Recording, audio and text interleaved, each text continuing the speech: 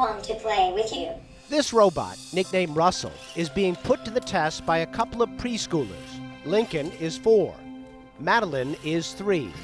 Look at what I am doing. Both children have autism. Studies show children with autism lack certain social skills important for learning, like the ability to imitate others. You do it.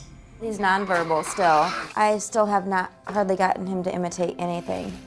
Children with autism spectrum disorders have really early impairments in social interaction and social communication. Children with autism also have an affinity for technology. Children with autism understand physical world much better than the social world. There you go. With support from the National Science Foundation, mechanical and computer engineer Nilanjan Sarkar and psychologist Zachary Warren at Vanderbilt University are developing a learning environment for kids with autism built around state-of-the-art technologies. So this is a thank you bell. Including this robot.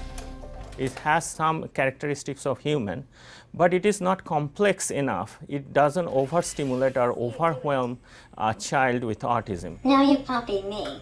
The team outfitted this room with cameras and Connect, a video gaming sensor that tracks and records the child's movements.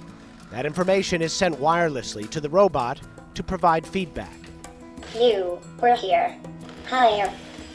The robot must be able to understand the real-time need of the child, not only how well he or she is performing, but how well he is enjoying the activities.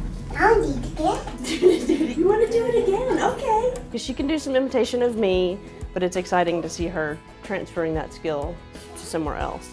Raise your hands like this. Team members also do exercises with the children. Sarkar says the kids pay more attention to the robot than the humans. Yeah, he talk about not paying any attention to you at all. And he watched the robot the whole time. The forecast predicted sunny weather all day. Sarkar says they are also developing computer games, including one teaching children to read facial expressions, an issue for many with autism. Think about all the learning opportunities that might come from that, right? And how powerful that could be. Eventually, Sarkar sees the day when robots will go home and help kids like Madeline and Lincoln navigate these virtual games, and maybe even help them feel more comfortable in real-life social situations, too. For Science Nation, I'm Miles O'Brien.